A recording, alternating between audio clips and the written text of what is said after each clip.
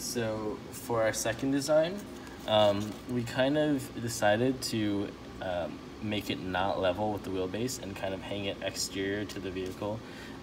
So here we have the color sensor. As you can see, it's kind of on this rack hanging below the vehicle because we want it to be as close to the colors along the track as possible.